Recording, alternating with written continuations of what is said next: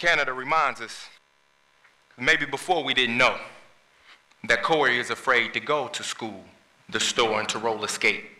He cries a lot for a boy of 8, but now we know each day is true that other girls and boys cry too. They cry for us to lend a hand. It's time for us to take a stand. And little Maria's window screen, yeah, it keeps out flies and other things, but she knows to duck her head when she prays each night for bed. Because through those windows come some things that shatter little children's dreams. For some, the hourglass is out of sand. It's time for us to take a stand.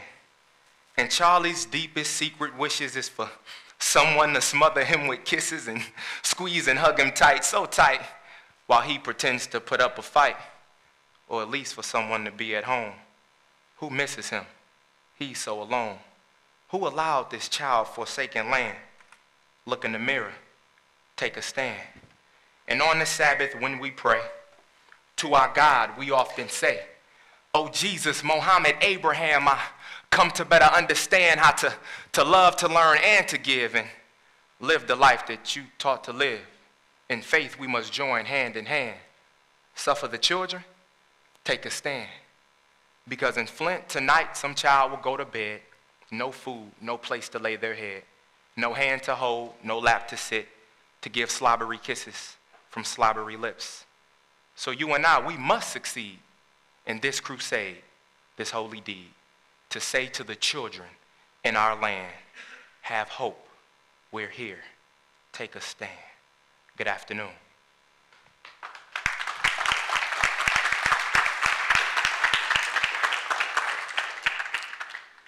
The photo behind me represents me.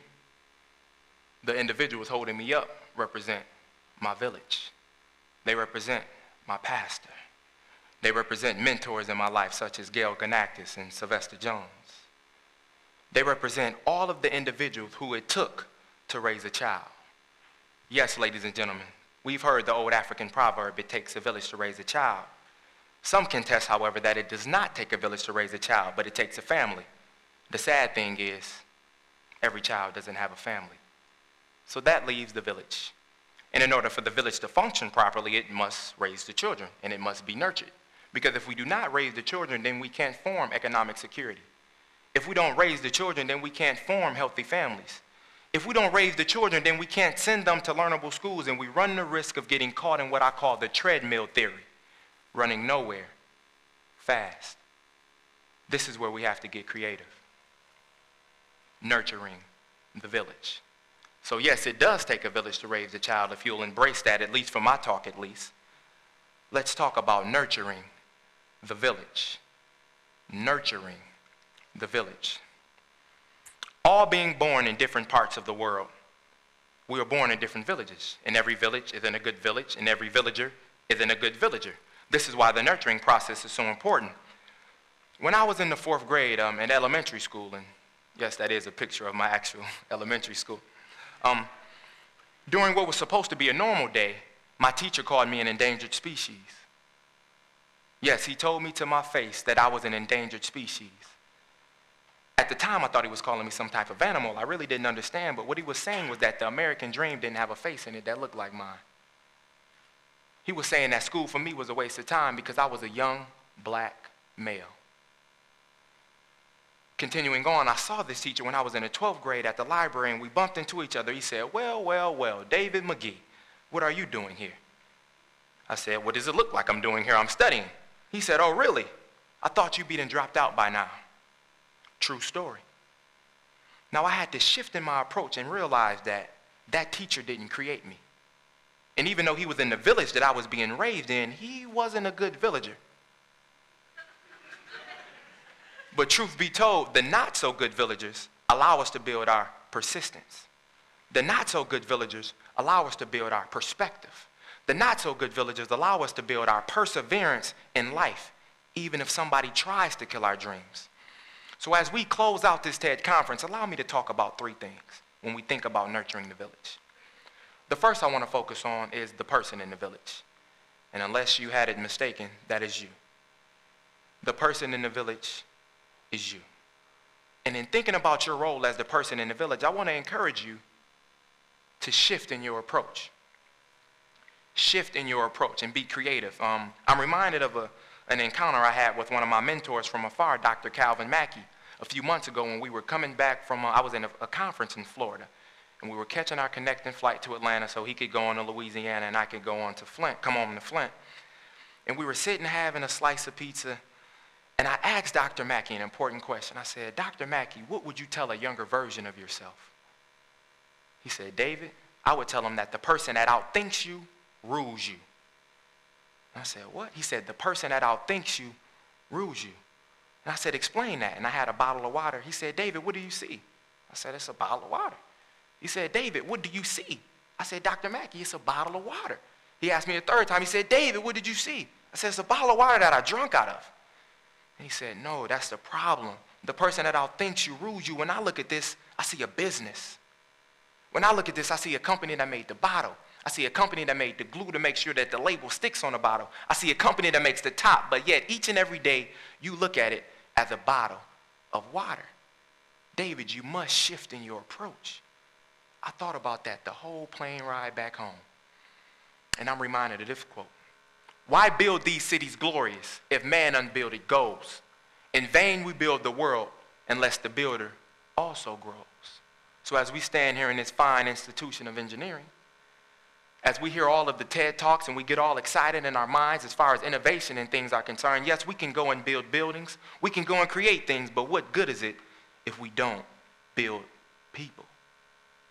What good is it if we don't build people? Learn. Gain access to the ideas, connections, and evidence needed to make an impact in your village. Adapt. This is going beyond your current comfort level. Shifting your approach is the only way the village will shift. Connect. We are the people who can make a difference, ladies and gentlemen, but those who will be affected by the difference that we make need to be a part of the decision-making process. Lastly, we must grow. Flint was once the hotbed for education and automotive. That is not the case anymore. So we must shift in our approach and change the way we think, and that will in turn change the way that we live. The second point I want to make, in other words, we are the ones that we've been waiting on. The people in the village. After we accept our role as the person in the village, we must focus on the most important asset in our village, the children. We must focus on the children. Cornel West once said, you can't lead the people if you don't love the people, and you can't save the people if you don't serve the people. Ask yourself, what are you doing to serve the younger generation? What are you doing to serve the younger generation? Because no matter what it is that you or I do, if we don't leave this world in a good shape for them, we've wasted our time. Whether we like our young people's behavior or not, in many ways they're facing adversities. Adversities in ways that we forgot that we faced. They have to overcome things day in and day out, and yet they find a way to succeed. They find a way to succeed.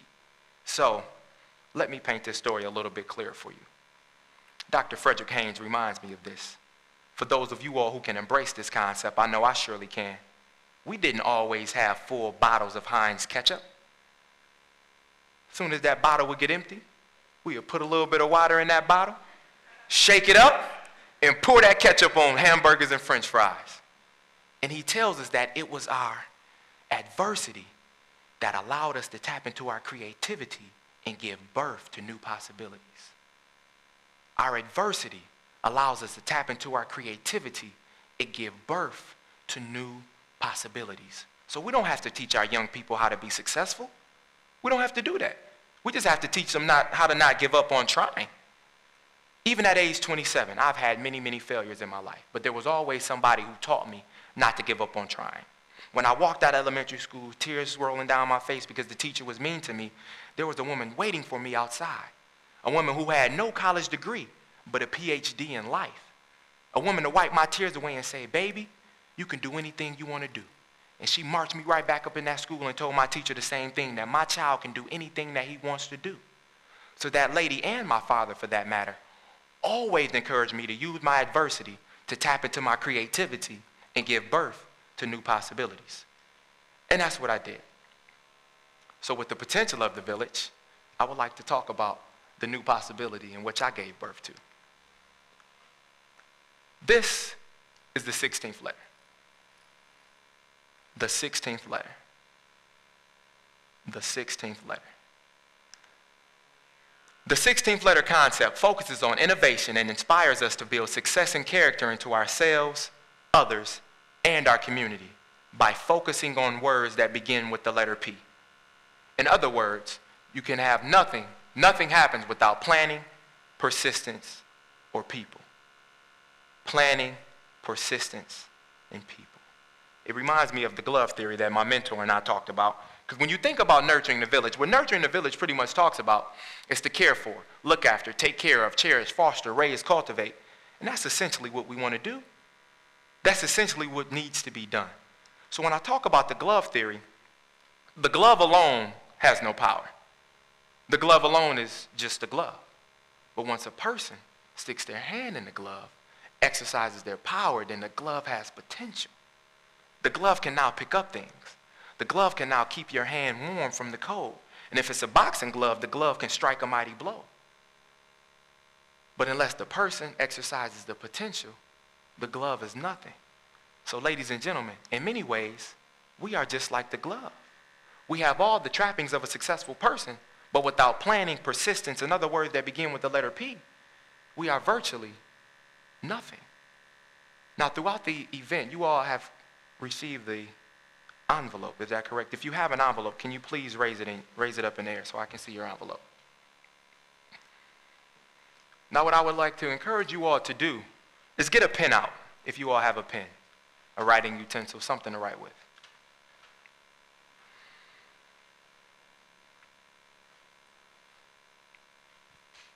To yourself, identify a word that begins with the 16th letter. Not only a word that begins with the 16th letter, but a word that you can put into action in your life in order to nurture your village. I want you to take that word that begins with the 16th letter. If it's passion, write passion on that card. If it's perseverance, write perseverance on that card.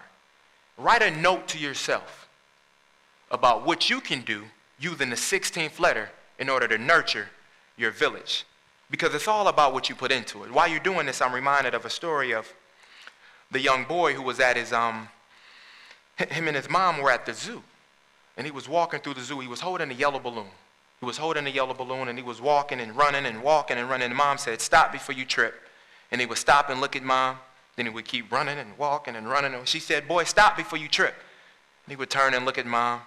Then he kept running and running until he tripped. And he fell and he let go of his balloon.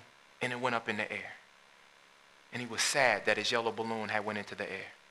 So he convinced mom to take him to the stand, and he wanted to get another balloon.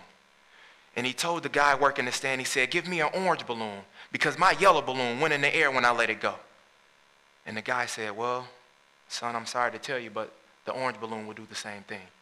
He said, "Well, I don't want an orange one. Give me a blue balloon, because my blue balloon, if you give me a blue balloon, I know it won't go in the air if I let it go." And he said, "Son, I'm sorry. If you let it go, it'll go in the air too." He said, okay, you're trying to be funny. Give me a black balloon. You give me a black balloon, I know that balloon is going to stay put. If I let it go, it's not going to go in the air." And finally, the guy working the stand told him, he said, "Young fella, it's not the color of the balloon that makes it rise. It's what we put inside." Ladies and gentlemen, that's what we have to tell ourselves. It's not what we do in our community that makes it rise. It's what we put inside. What will we invest in? What do you plan to do? So as I close my TED Talk, I ask you all, what vision would you have for your village? What dream would you have for your village if you knew that that dream would come true? Ladies and gentlemen, you have the potential to make a radical difference in Flint, Michigan. It all starts with the 16th letter. So as I take my seat, I want you all to remember this quote: "Stars don't struggle to shine. Rivers don't struggle to flow. Fires don't struggle to burn. And winds don't struggle to blow. Whatever you are called to do comes naturally to you." Thank you.